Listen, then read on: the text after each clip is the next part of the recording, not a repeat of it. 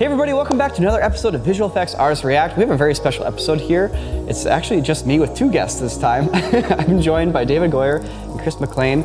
David is the showrunner on Foundation, has also written a bunch of movies that you've probably heard of. Worked on the Dark Knight trilogy, Man of Steel, the Blade movies. But Foundation is definitely one of the big feathers in my cap. It's something that I always thought about working on. And Chris has done visual effects on a whole bunch of incredible projects, plus is the Visual Effects Supervisor on Foundation. It's been 4 years in the making, and we're still going on it, and it's been a wild ride, and I'm very happy to be on the show. I love Foundation. We've actually talked about it in 2 other episodes. These guys saw the episode and thought it was cool enough that it's worth giving us a call to come out to the couch. We're fans of Corridor Crew, fans of the show. Aw, you're so nice. Sweet, well, let's jump into it.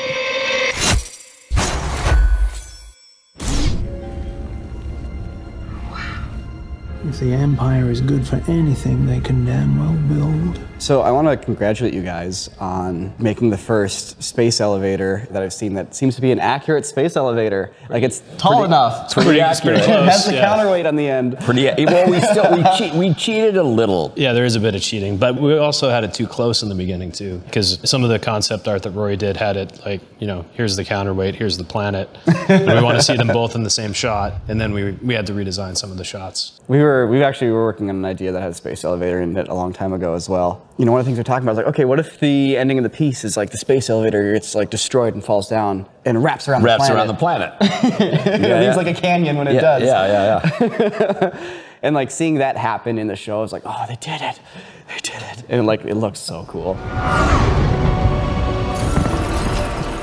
I love that shot. That's so cool. It was really hard to demonstrate the fact that there were all these different layers on Trantor, and that was one of the ones I remember when we were working with the team of like, I just kept talking about like, what's a frame that we can use to illustrate it like smashing through the sky, and that finally we sort of cracked it. But I think that part of our philosophy with the show in general is, a couple times a season, do just a couple of really big ass sequences and just go for it and just do them right. Chris's fingerprints are all over the show in ways that extend beyond visual effects. Chris is also very close with Rory, our production designer. Rory and we kind of get together and go, okay, how much of this can you build? How much of this can you give us for real? How much of this are we going to actually have to do? And then we try to make it so that we don't have like 100 set extensions to eat up the budget, and then we can spend the money on the big shots. Otherwise it's, you would run out of money in the first 2 episodes. It's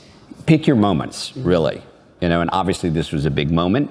And if you do a big moment like this, it's sort of the shot that fires off the season, then you don't have to do another big moment like this for a little while. Wow, that's a really cool space elevator. I mean, it's supposed to go up and down and fluctuate from space to Earth. But you know what's not supposed to be constantly going up and down? Your mental health. That's why I'm here to talk about our sponsor today, BetterHelp. BetterHelp is the world's largest therapy service, and it's 100% online. To quote Patty from the UFC, there's a stigma going on in this world where men are afraid to talk. And I think that's a thing. It's an ego thing. You got to get past that thing, but it's okay to talk about your mental health. If you're going through things, it's okay to lean on support. Whether that's friends or family, that's fine too, but if you don't have that support system around you, BetterHelp is a great tool and a great option that you might want to consider checking out. BetterHelp has over 30,000 licensed and professional, experienced therapists who are there to help you with a wide range of issues. You just take a quick questionnaire, kind of explain kind of what your needs or what you're kind of looking to get out of therapy, and they'll help you match with the perfect person for you. If for any reason you're not gelling with your therapist or it's just not the right fit, you can switch at any time at no charge. My favorite part about BetterHelp is that the convenience factor. I can shoot a text or an email or even schedule a live session with my therapist at any time, kind of whatever works for me. So if I'm even just have a thought and I'm like, ooh, why did that happen? Or why did I think that way? I can just shoot him a text kind of with my issue or my question, and he'll get back to me in a timely manner. Men, just start talking. Women too. It's a good tool. I use it personally. A few other people at Corridor use it personally. So if you want to check it out, go to betterhelp.com/corridorcrew or hit that link in the description below, and you can get 10% off your first month. But in the meantime, let's get back to the couch because Niko's about to get clarification on that canoe shot that we were looking at before when we looked at Foundation.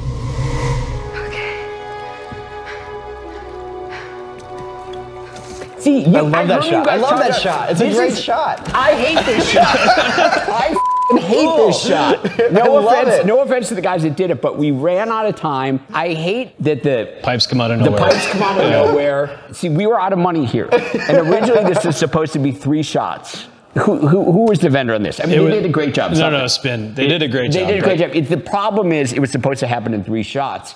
And look, I love Marvel movies. I've got 3 boys. We see all the Marvel movies, right? But I hate when certain shots just completely defy physics. That thing does not obey the laws of physics at all. Look, kid. Oh, okay. And this one is just such a bullshit physics shot. And I just, it kills me. It just hurts my soul. This is part of that 90% or 10% that you don't like. Yeah, I heard you guys talking about this, and I was like, what the f are they talking about? How do they like this shot? Well, this is why we wrote you guys. We were scouting for season 3 when we saw this, and we were like, we're watching this. Hey. Yeah. It's just a perfect magic trick shot. So in our previous episode, we were talking about the canoe shot. We were guessing as to how it was done. Our guess was that like you guys just dropped the canoe to like kind of get that splash, and then like you did the actual shot with the canoe afterwards and mixed the 2 plates together. Is that at all what you did? No, we did.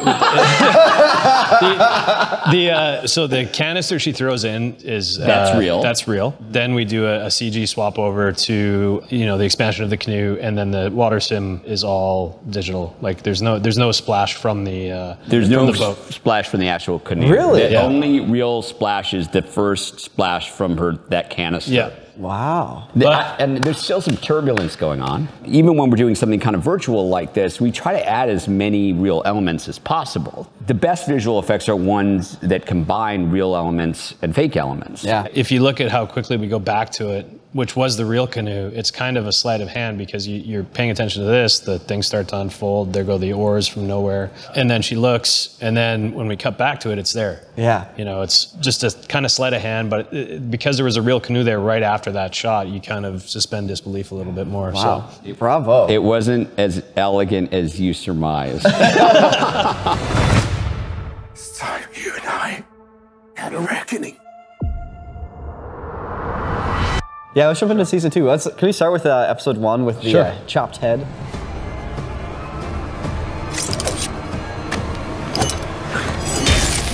This is a sweet fight scene. There's a lot of work that went into this. Yeah, fight choreography, storyboards. Lee trained for at least 3 months, physically training, but also no stunt doubles in this scene. He was completely committed to it, did a spectacular job.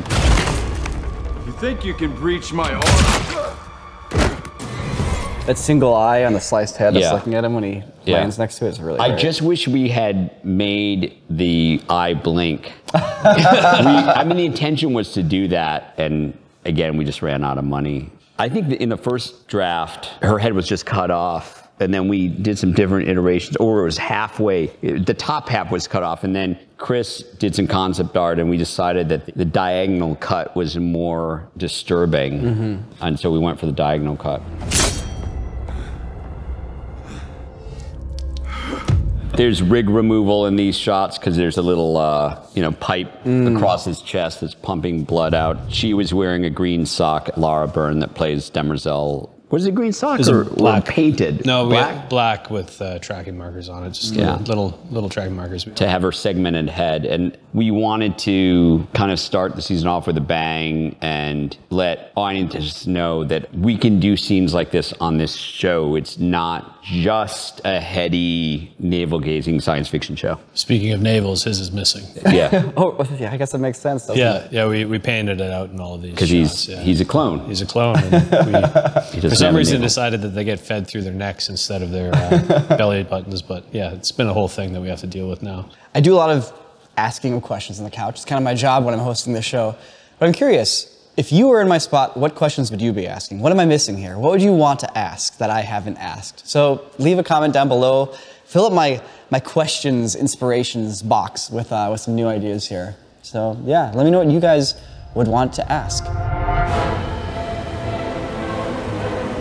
Okay, this stuff. Oh my God, we have to talk about this sequence. Yeah. We have to talk about this sequence. So this is on an island called La Gomera. It's this incredible location. This is a natural pool where under normal circumstances, people actually swim. It's like a public pool. It looks very like oppressive. Yeah, and there was this insane super swell. We were supposed to shoot there for 3 days or something like that. And these waves came in and just washed the set away. Oh, really? And they would have killed anyone in there.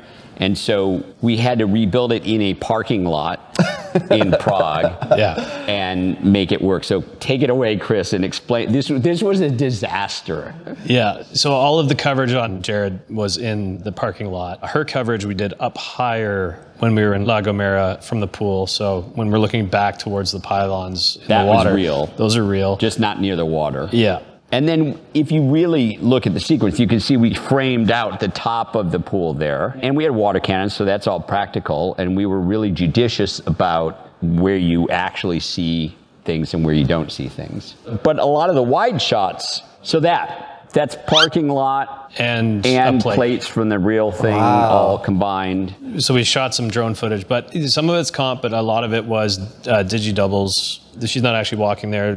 Harry's not in the pool. It's just... Well, some of them are digi. Is it all digi? All digi's in this shot. That's all digi. Wow. Okay, fine. I love this visual of you guys putting Harry Seldon in like a bathtub in a parking lot. And be like, all right, imagine you're on a planet. Oh yeah, no, we did. And he was game, man. I mean, but that was not fun for sure. Yeah. The one thing that still bothers me about that is that we didn't weight down the pillars in the water, though. So yeah, you can see the little pylons moving. They're still moving, right? That's one of the giveaways there. I know. And we were like, should we freeze these? But it was too late in the game, and we were like, we had to let it go. So hopefully the acting takes care of that, and not many people notice until they watch the show. Yeah, now everybody gets to know. Now everybody will know. Yeah. But I mean, there's a lot of stuff that we do like that where, hopefully the content is going to help hide some of the, the filmmaking follies that we run into with this stuff. But that's one of the most fascinating things about making films is these, because it's all illusions, right? It's all stage tricks. Like, he's not actually crying. He's acting like he's crying. Yes. It's these stories of like, hey, we have this problem. We have to solve it. And we're going to do it in a way that ideally you can't notice, but it's still right in front of you. The audience doesn't know what they don't know, and just off camera, it was a hot day in Prague, and we were literally in a parking lot, just hanging out.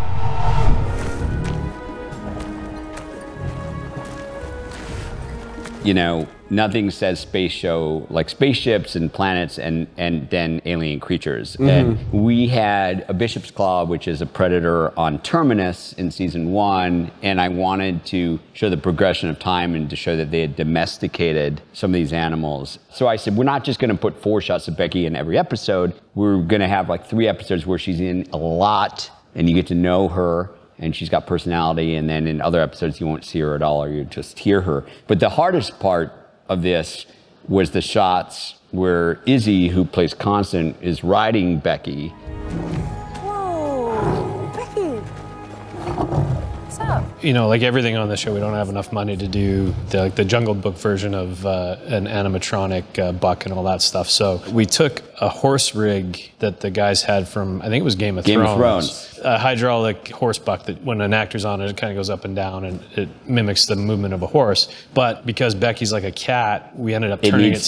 Yeah, we turned it sideways. Oh, smart. So it rolls from side to side. But I love the water interaction here. Yeah, the guy, the stuntman Chris that played Becky for us the whole season, big, I think he was like 250 pounds or whatever, but he was stuntman. We were like, I don't know if this is the right casting for Becky, but he came in and he nailed it. But yeah, in every shot where you see Becky, we have a stuntman with a foam head. Yeah, stuntman with the foam head in a gray gimp suit, and he's acting so that the actors have something to react to. So there's a lot of trust from the actors because they've seen what we've done so far. Yeah, I mean, season 1 was a little hairy. Everybody was like, what is this going to look like? What are you guys doing? Scotty and Dan Apple were like, I hope you guys know what you're doing. Yeah. And it was season 1 came out. Now everybody's just like, oh, you guys are the guys doing it all. It's okay. Yeah, we know. Gotta be nice. Yeah, it is. It's good to have that kind of trust, especially from the quote unquote talent. Yeah, for sure. Season 2 was in that regard a lot easier because they're like, okay, just go with us. They're like, all right, we'll go with you. Do you guys feel like you still need to prove yourselves? Sure. Yeah. All the time. I mean, every day, you know, on set, like I'll give myself a grade. But yeah, we're very hard on ourselves. It's something Dennis Berardi told me. In visual effects, you're only as good as your worst shot. So no matter what, you know, we can have all this amazing visual effects, but then if one shot is just garbage, everybody will That's go. kind of how I feel about the whole show. Not just in visual effects. I mean, but the shots and the moments where we fall down, I'm like, yeah, I feel like we failed. Yeah. You said to me, it's you know, what was it? This is like acrylic painting, where it's not oil painting. You know, we let things dry a little bit faster because we're moving a lot faster. Yeah, it's than not TV. watercolor. You know, it's more involved in watercolor, but we don't have the chiaroscuro of oil painting. So it's acrylic painting. Yeah. Is what we're Nice. doing. That's a great analogy. I mean, Foundation is my favorite sci-fi series of recent history. One of my favorite sci-fi series of all time. When somebody's going to tell me a sci-fi story, I'm expecting the story to have something in it that can only make that story exist because some rule of the universe needed to be changed. Yeah, that makes sense. If you're going to tell me a story that you could tell me in a normal place, if it's not sci-fi, what's the point of being sci-fi? Right. It can only be told in sci-fi. So we've got time dilation, clones and AI entities and things like that, and monoliths, black holes, exactly. And you guys, obviously, you have your human elements of the story, which could exist across any story, but then you have actual scenes with actual problems that only exist because you built a world that these problems can only exist in. Well, some crazy ass shit happens in season 2. I will say that. I would ask, like, hey, where can we see more of your work? I feel like it's pretty obvious for this episode. You can check out Foundation Season 2 playing right now on Apple TV. Also, after every single episode, David uploads behind the scenes to his website, which is super cool, so go check that out. Well, thank you so much for joining us, guys. Really appreciate it. It's been a pleasure. It's been an absolute It's been a pleasure. So every once in a while, we get amazing guests on the couch, as you can see. Who knows who the next one will be? We'll have to subscribe to find out.